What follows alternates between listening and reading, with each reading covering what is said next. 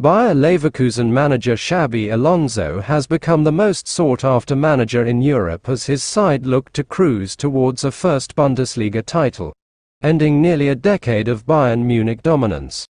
Both Bayern and Liverpool are seemingly keen on bringing Alonso in this summer, but it might be another of his former clubs that Alonso joins next.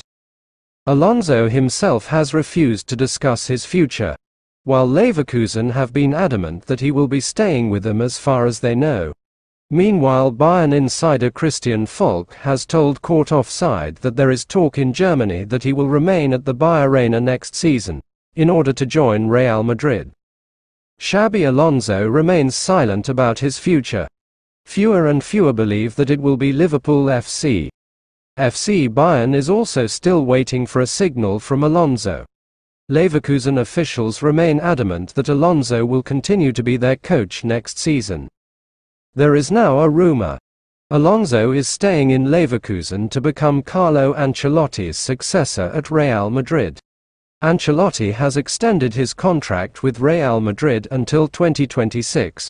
Alonso's contract in Leverkusen is valid for just as long. Alonso, who also only extended his contract in the summer, could remain loyal to his club, and then return to his home country of Spain. When it looked as if Ancelotti would be moving on this summer, Alonso was cited as the leading candidate, and while others have been linked with succeeding the Italian, the general view is that Alonso is the best candidate for the job.